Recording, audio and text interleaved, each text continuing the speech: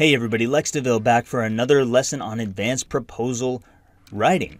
But we're actually in tactics and techniques right now, so we're going to check out some secret squirrel info gathering stuff. Basically, it's some things that I'm looking for in the profile that help me to get in rapport, to help me even know if I want to apply to this gig in the first place. Stuff that's telling me, is this a good client, and is there anything I can use to find out if I want to work with this person, if they're how I can approach them in my proposal, just different things I can say, and other cool stuff like that. So there's 8 things that I've listed out, and you can kind of see the little graphic on the screen, but we're just going to go through these real quick. So the first thing is going to be the headline. The headline has to kind of catch my attention. Usually it's got to have keywords. That's number 1, is their headline. It needs to catch my attention. It needs to be something that says, like, screams out to me, this is the one. This is the gig that, depending on what it says once you click on this gig, it's probably the one for you, Lex, and you're going to like it. So something, I don't know, let's say back when I was working for a lot of coaches, I might look for life coach copywriter needed. So I'm a guy who writes copy for coaches, and that's what they need. I'm going to click on that because that's going to look like, that's good info, right? That looks like something I might be interested in. So that's the first part. Number 2 is getting into the body of their proposal. So some things I'm looking for whenever I'm looking at these proposals, I'm gathering info. I want to know, first of all, is their proposal long or short? Because I like to work with people who write short, or not proposals, I always say proposals. I like to write and work for people who have short job posts. Those people are usually high level, they're big picture thinkers. They just want to hand over the work to someone who's going to get it done. And I look for other things in here.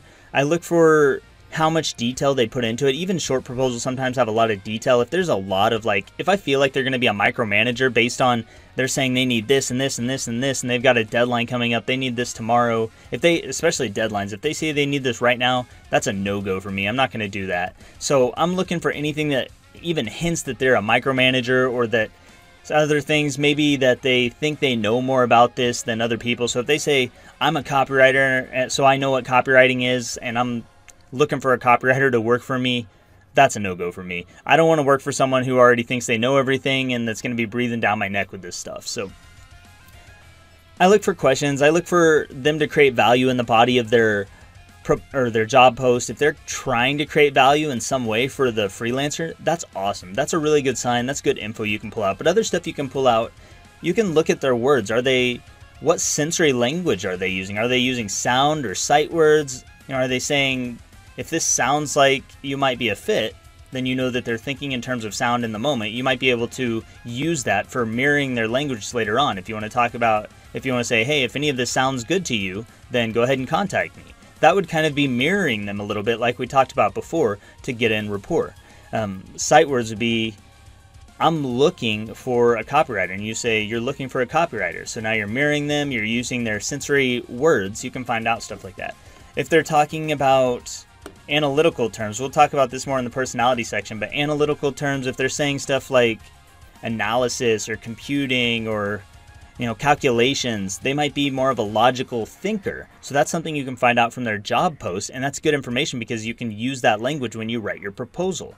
If they're using a lot of emotion words, if they're saying they're a spiritual coach and they're really into connection and they speak from the heart, that's going to be emotional words. You might want to use more of those. And you've always, of course, got your action word people, your doers.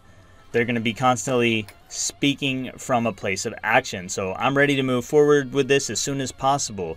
If you're a copywriter who can kick down the door with your words, then reach out and apply to my gig. They're going to talk about kicking stuff down or punching through walls, or just action words. Any kind of action word, that's something you would want to look for. These are just little subtle things that give you hints into who this person is, and it helps you write your proposal because you can then use that information to not approach from your own worldview, but to approach from their worldview. And that's everything. If you can get inside their mind, if you can think like they think, if you can see the world the way they see the world as best as possible, they're going to feel like you are like them. And they like people who are like them. We like people who are like us.